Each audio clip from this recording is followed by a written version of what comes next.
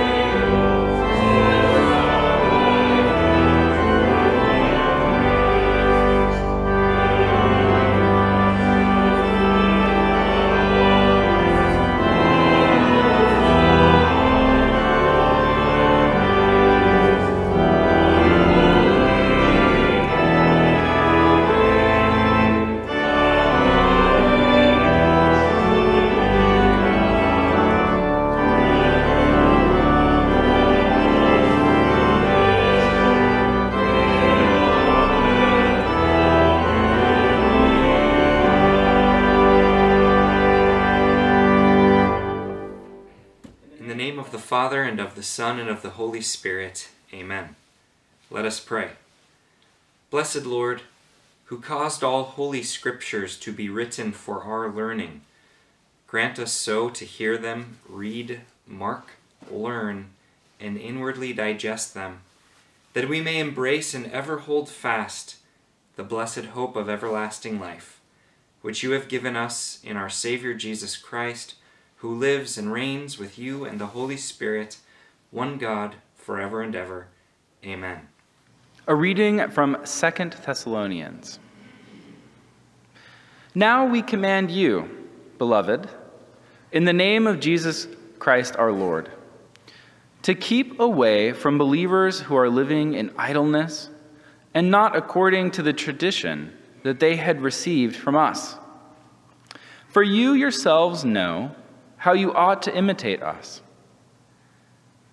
We were not idle when we were with you, and we did not eat everyone's bread without paying for it. But with toil and labor, we worked day and night, so that we may not burden any of you. This was not because we do not have that right, but in order to give you an example to imitate. For even when we were with you, we gave you this command: anyone unwilling to work should not eat. For we hear that some of you are living in idleness, mere busybodies, not doing any work. Now such persons we commend and exhort in the Lord Jesus Christ to do their work quietly and to earn their own living. Brothers and sisters, do not be weary in doing what is right. The word of the Lord. Switching it up a little bit today. It's been a while since I preached down here. Back in my younger days, I think I was down here a little bit more. Would throw pictures up on the wall, but I've been hearing voices lately. Yeah, I know. Ever since Halloween. I probably should talk to a therapist about it, but thought, I'd run it by all of you guys first. Exactly what they tell us not to do in our training as pastors. Not those kind of voices. They're real voices. The first voices I heard were that of my two daughters. I heard them talking to each other at the dining room table while they were playing with Legos, and they were talking about the theme for today, money, stewardship. Solveig said, if I were super rich, I would buy a house in Disney World, and I'd give a little bit away. And Dorothy immediately interrupted her, and she goes, a little bit? And I was so proud. She'd caught on of a family culture that we've tried to establish with our kids, that we want to be a generous family. We give more than a little bit. We give more than just leftovers. We find that the money we give to support people in need, to support our church and other organizations we believe in, bring a far deeper sense of meaning to our lives than a fancier house or a better vacation, and we want to pass that on to our kids.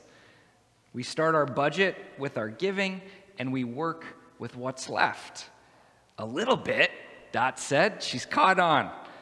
To Sol's credit, at least giving was her second thought after the house in Disney World that she plans to buy. Today is Consecration Sunday. It's the day when church members make a pledge for next year and decide whether they'll give a little bit, a little more, or a lot. And they make a pledge. And the day calls us to think about money and time and talents and why all of it matters, what it all goes to support and make happen. Now, a few of you might remember I preached pretty directly about money a few weeks ago. I know a lot of people leave other churches because all they feel like they do is hear, pastors shaking the coin purse at them or something. So I'll limit what I have to say specifically about money. First thing I want to say is thank you. I know many of you give sacrificially. Because you give, things are a little tighter at home. Because you give, you can't pad your savings as much, or you can't buy as many things or pay off as much debt, but you freely give to support this church community because you believe in it. You're a St. Paul's believer. Thank you to those who give regularly. I know more and more people are signing up for automatic giving, which helps our finance committee and everyone else with planning.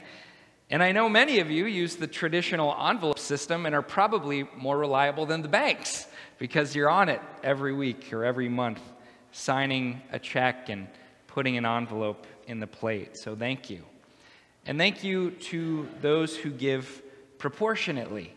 That was the point of the gospel sermon of the gospel text that we heard Jesus talking about. Apparently, Jesus paid attention to percentages. He saw a wealthy person, say, making $100,000, $200,000 a year, put $1,000 into the treasury, much more than what the widow could put in, but not proportionate to his income in the same way. It was maybe a percentage. The wealthy person had deep pockets, but short arms. All that down there, but just couldn't quite get to it. Deep pockets and short arms. And that's the challenge, is to give sacrificially, regularly, proportionately. As I said, and say at least once or twice a year, Abigail and I try to walk the walk. We give 10% of our income and feel good about it. Most of it goes to the church, but we also have we support Princeton Seminary and our colleges and some other organizations. Most of it goes to the church.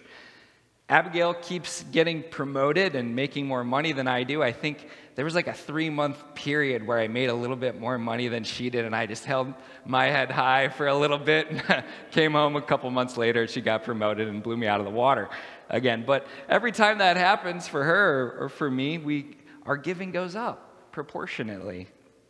Next year, we'll pledge $950 a month to support our church that we love and whose mission we believe in deeply in our core.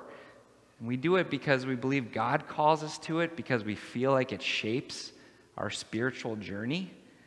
And for me, I find it liberates me from envy as well. It liberates me from feeling like I need that or I need to keep up with them. It's almost like if I can freely give this away, then it doesn't have a hold on me. It's a deeply spiritual, liberating experience for me. God wants our giving, not because God is Scrooge keeping a tally of whatever everyone gives, but because at the end of the day, God wants our hearts.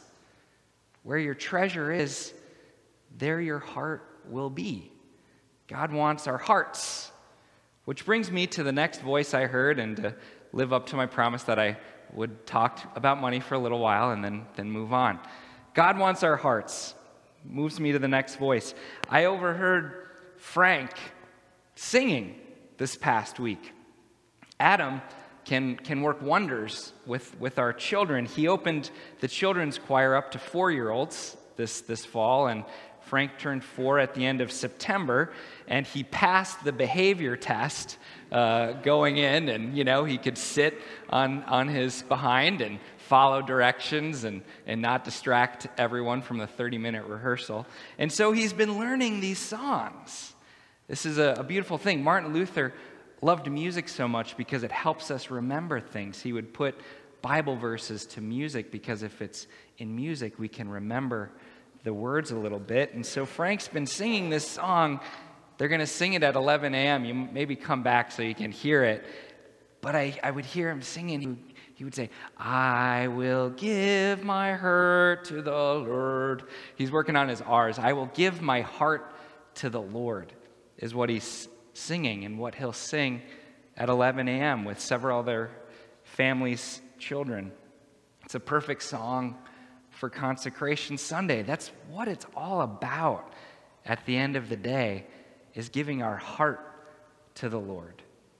What does that look like for you? Peter Block wrote an excellent book about community and what makes a community work, what sustains it. If any of you are a supporter of a group or an organization or a neighborhood, I encourage you to get this book. It's simply called Community by Peter Block, and he writes about citizens, but I'm going to tweak it a little bit and talk about members. And he wrote, a member is one who is willing to be accountable for and committed to the well-being of the whole. A willingness to care for the well-being of the whole community. That was the trouble that the author was addressing in the 2 Thessalonians text that we heard. It was talking about all these people who are being idle. They're kind of just watching everyone else do the work, and they were sitting on their hands. For various reasons, they had stopped being accountable for the group. It said, "We hear that some of you are living in idleness, not doing any work. We command them to do their work.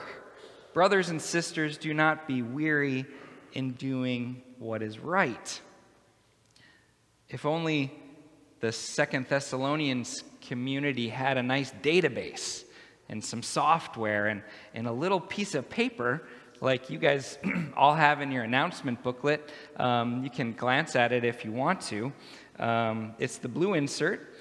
This past year, our church finally updated our computer software. I've never gotten excited about church software before, but I did this last year, so that we can actually keep track of the gifts and talents that people have and want to share. And it's been ages since we've actually given people a chance to update that. And so we're asking each of you, when you come up later and put your pledge card in, to also fill out this blue sheet of paper and mark any gifts or talents that you have that you could share. Don't forget to put your name and your contact information so we know who is who. Maybe you can have the talent of plumbing. I would have called you a couple weeks ago. The bathroom was running endlessly and it wasn't simple enough for me to figure it out. We would have called you, seeing if you could have come in. Or maybe it's the talent or willingness to help with coffee. Or maybe you're good with your hands, like Al. I want to show you guys something. So this was also the reason why I'm preaching down here. It's pretty heavy. But look at this table. Oh, gosh. This was made by one of our members. We try to be careful not to, single people out too much because everyone's doing so much for this church and we can't lift them all out. But one of our members, Al, made this table. Oh. He's made a bunch of things around the church using his hands as a way to give. He made the thing that holds all the hearing support devices. He made that by hand out of wood. You can see it over there. You know the bell Pastor Linders likes to ring endlessly in the gathering space. He made the mount, the wooden mount that supports that. And now he made this beautiful table. Al gives his heart to the Lord by creating beautiful things for the people in the community that he loves. He's made this table. I get to have it in my office. When he brought it in, we were joking. It's so heavy and solid and beautiful that we said it was going to outlast me, even if I stay here for 100 years like Pastor Linders has stayed here. This table's still going to be here. And I love the inscription on the bottom that Al put in there. Oh. It says, St. Paul's Lutheran Church, Doylestown, cherry slab, grown by God in Pennsylvania, assembled by my hand, Al Mick, October 2022. A way of Al to give his heart. To be a member is to be accountable to the well-being of the whole, to make a commitment. Block wrote, commitment is the willingness to make a promise with no expectation in return.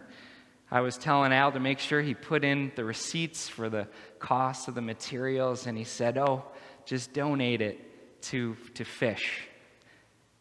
Making a promise, no expectation in return. An expression of commitment to the mission of this church. Which brings me to the last voice that I heard this past week. It was last Tuesday. Abigail announced that I would be putting the kids to bed alone that night because she had an impromptu meeting on Zoom with her church. And I knew that she had another commitment with her church the couple days later on Thursday night. And so I teased her, why are you so obsessed with your church? Of course, there was some irony there since I'm a pastor at her church. But I asked more seriously, what is it? Why do you like your church? And I made a face hoping she'd maybe say something about me, which she didn't. She laughed it off, and she gave a legitimate answer. Why does it matter? Why are you giving your time on a Tuesday night or a Thursday night or whenever you're doing it? And she said, I love my church because of the worship, the preaching, and the small groups. Bing, bang, boom. That's why it mattered to her. Why do you love your church? Why would you give sacrificially of your money, of your time, of your talents? Is it because of our soup supper traditions and Lent? Because we open up this place to house the homeless shelter in March? Is it because we're a church where we can also watch the Phillies go to the World Series and have a blast together? Is it because of what your child learned at catechesis or Sunday school? Is it because of the awesome nursery attendant? All the money the folks give, all the hours they serve, all the Sunday mornings they get out of bed and worship, why does it matter? So many members who move away, as I mentioned, Thelma Williams said they can't find anything like this church when they go away. It makes it hard to leave. I think they miss a church that's grounded in tradition. We don't do it all when it comes to music, but the sacred classical organ-led music we do is excellent because of volunteers and our growing adult choir and Adam's professional leadership and generous financial support that allows us to bring in local professional musicians for the big days.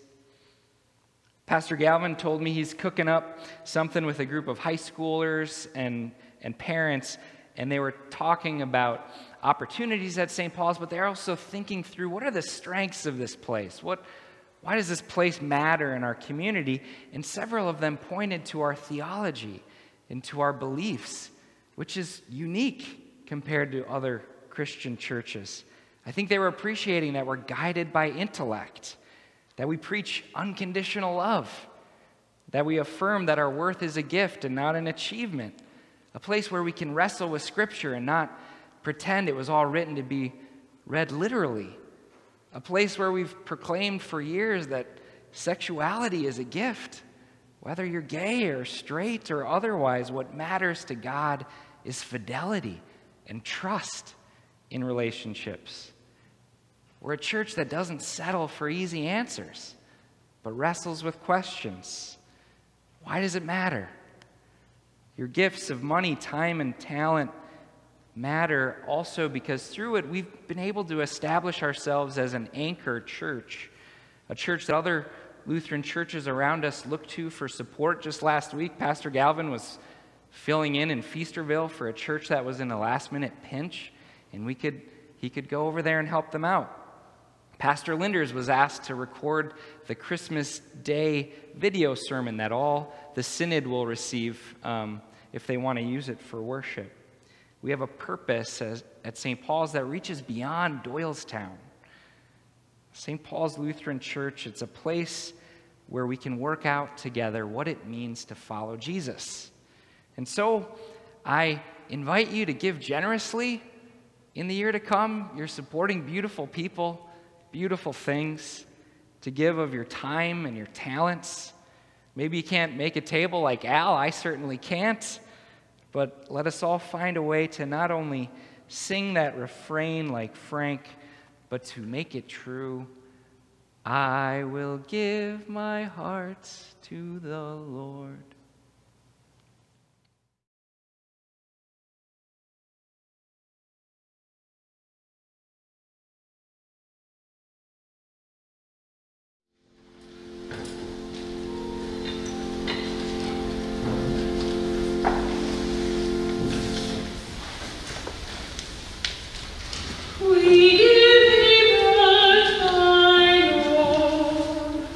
Whatever the gift may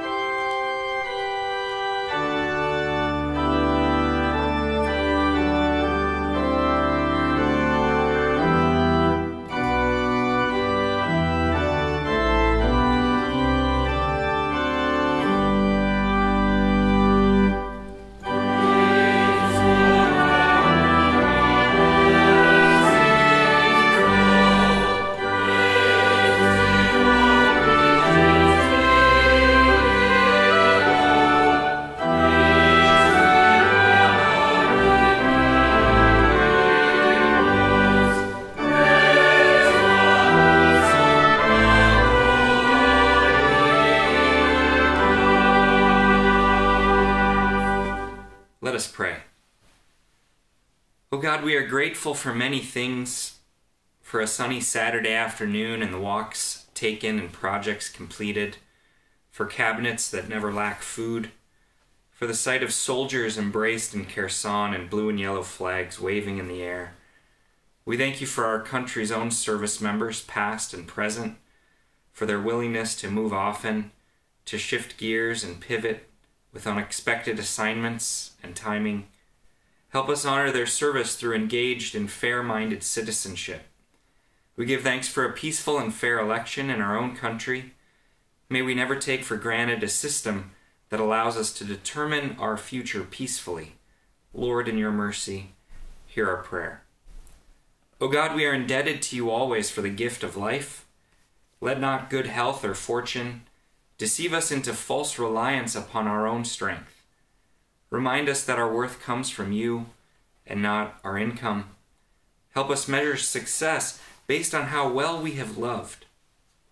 Help us to surrender our desire for control and trade it for a daring commitment to your will. Help us be generous in the year ahead, and may our giving grow us closer to you. Lord, in your mercy, hear our prayer.